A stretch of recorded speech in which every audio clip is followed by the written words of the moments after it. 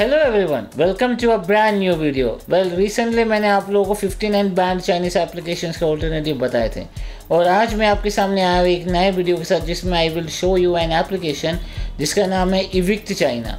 और ये आपके फ़ोन में जितने भी बैंड चाइनीज़ एप्लीकेशंस उसको रिमूव करने के लिए हेल्प करेगा और उसके ऑल्टरनेटिव फाइंड करने के लिए भी।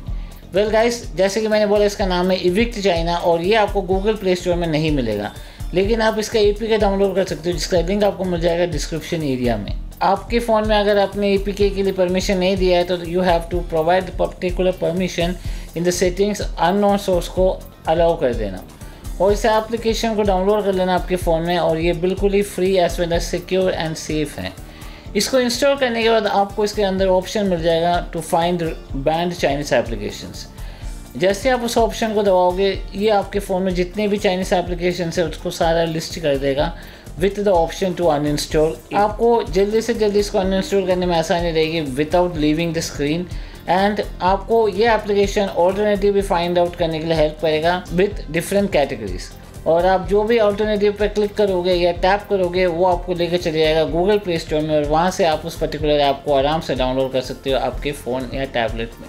Well guys, I hope this particular application will help you to find and remove banned Chinese applications.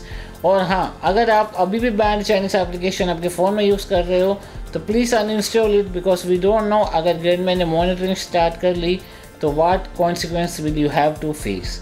So uninstall the banned Chinese application now and find all the alternatives for that. आप ऊपर card भी देख सकते हो जहाँ पर आप click करके ऑल्टरनेटिव्स फाइंड आउट कर सकते हो मेरे प्रीवियस वीडियो में। गाइस, अगर आप इस चैनल पर नए हो तो सब्सक्राइब जरूर कर देना और घंटी भी बजा देना ताकि ऐसे इंटरेस्टिंग कंटेंट्स आपके फिंगर टिप्स में आते रहे। Guys, I hope this video will help you and मिलते हैं हम अपने अगले वीडियो में। तब तक के लिए stay safe and good bye.